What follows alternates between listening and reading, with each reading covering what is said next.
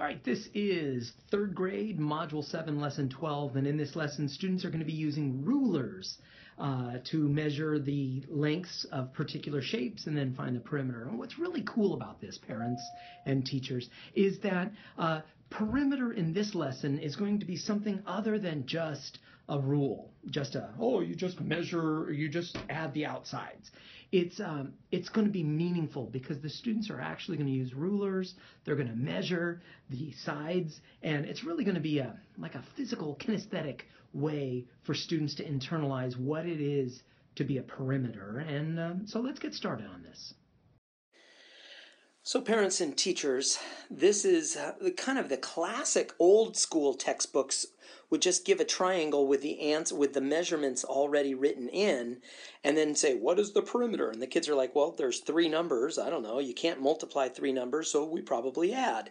And so it's a really kind of, and then over here, it's like, what's the perimeter of this rectangle? And oftentimes they would include all four sides. And so the students it's like this visual hint that, I'm supposed to add because there's four numbers. So what this is doing is really causing students to say, hey, what is perimeter? Oh, it's where we trace our fingers down around the figure, and we want to know the total distance around the figure. And so to really emphasize that, we're going to use a ruler, and they've asked us to use the centimeter side because it says so right there. And so right here. And so what we're going to do is we're just going to use our ruler, and okay, so that's about 3, and then this is about 4, and then this is about 5. So 3, 4, and 5, that's kind of convenient. And so we can write down 3 centimeters, 4 centimeters, and 5 centimeters for a total of 12 centimeters. And then the idea is you could do the same thing over here. And so this length right here is about 6, and then this right here is about 4, and since it's a rectangle, we know that this is going to be about 6, and this is also going to be about 4, kind of reinforcing the meaning of rectangles, right?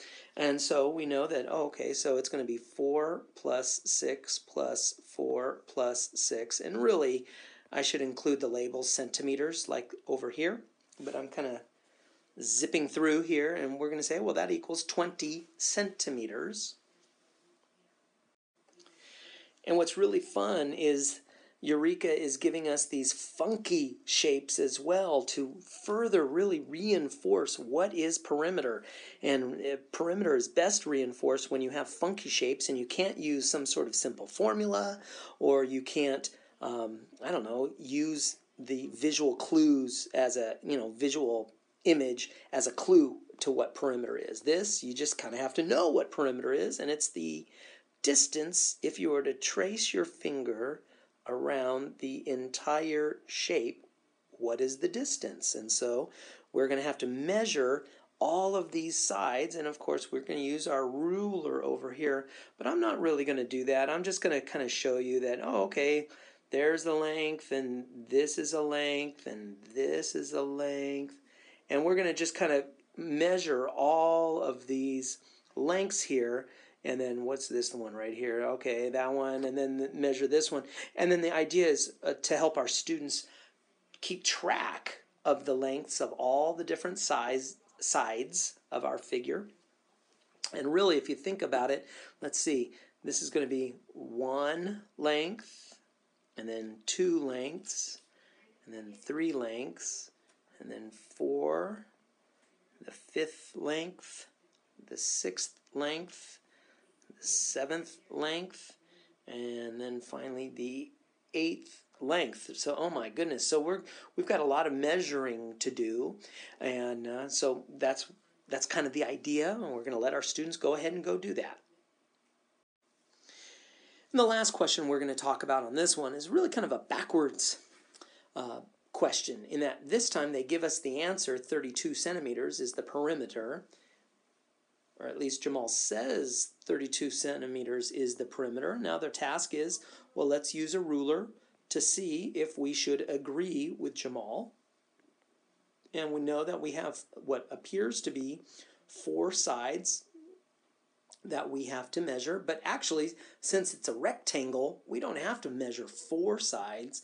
We could just measure this side times by 2, and then we can measure this side and times by 2, and then add those two together. And why is it that? Well, because this red and this side over here are going to be the same.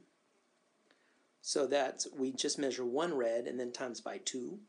And then the same thing down here, that this is a blue length and then this is a blue length. So you could do blue length times 2.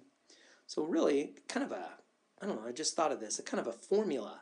You could say 2 times the red length plus 2 times the blue length. That's one way you could do it as a shortcut.